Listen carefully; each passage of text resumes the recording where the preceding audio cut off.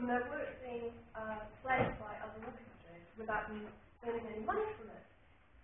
So you can see that copyright was designed hundreds of years ago for a specific time when this is, vastly pre-digital days. This is, you did have printing presses, obviously, but you can see that in the digital era, copyright, as it was originally meant to be, the reasons for the protection, aren't really relevant anymore. They don't really fit anymore with the way the world's moving. Now, it's still important that artists and creators are protected, so that commercial entities don't just grab and steal and use their own mistakes. It does actually happen a lot. One thing I will say is all of you will probably experience at some point in your life, you or a friend of yours pitching an idea and they go, oh, I can't believe they just ripped me off on that. Happens to us at school. It's just the way it is. Luckily it happens less and less though, because you are able to publish your work and protect it using Creative Commons before you actually go into these commercial situations.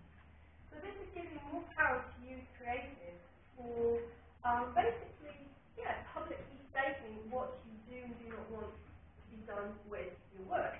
And as I said to people, if you don't want your work to be copied or ripped off or used in any way, don't put it on the internet.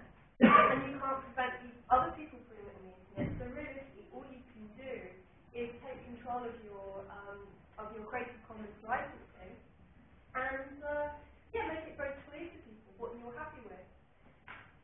So the thing as well about copyright is that there's also a vast amount of work that is not under copyright anymore because of the fact that the work was produced earlier than the copyright terms. The copyright terms eventually run out. And there have been quite a few attempts recently by artists to extend copyright. People like Cliff Richard. And it's like, look, if you haven't made enough from your music by now, Cliff, then get another job. So it's usually the really old school guys who are trying really hard to protect this copyright.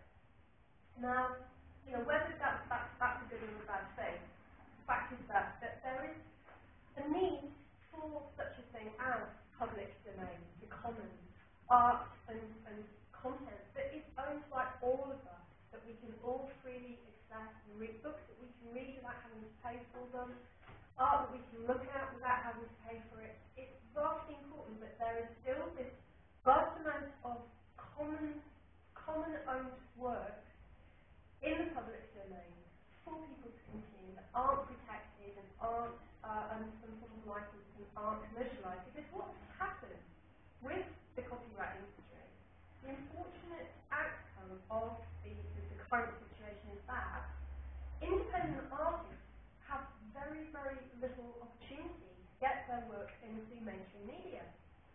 For example, a few years ago there was a Discovery TV reality TV show that came through. It was a travel show where they had 5 PJs who did this competition and they won the chance to be sent on a travel show, go around the Pacific Rim, and then they gave 5 reports of what they thought about each of the places. They started off in Asia, and then they went to Australia, then here, and then they went back to Asia, and then went back to America. So we were doing work at Twitter at the time, so they asked us if we'd help them, and they wanted to film in Auckland, in a club, with the New Zealand dance music playing in the background, and so that they could get a kind of, a music session. So we were like, yeah, no problem, we run a record label, we've got, and they were like, oh, but what about copyright things? No problem, I can sign the release form for you.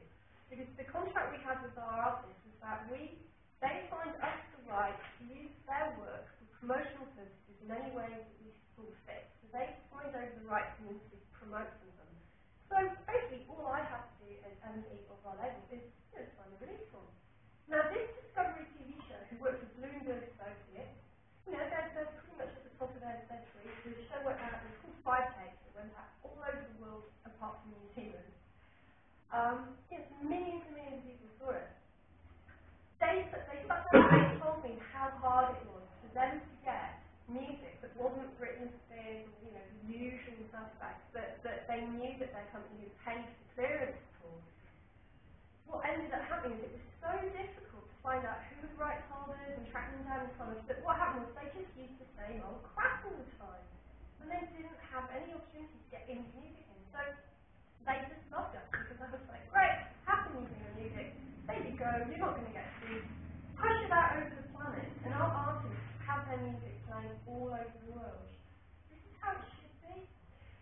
So what you have is the ability now, through Creative Commons, to very clearly express what you want to do. Now these new licensing models have been around for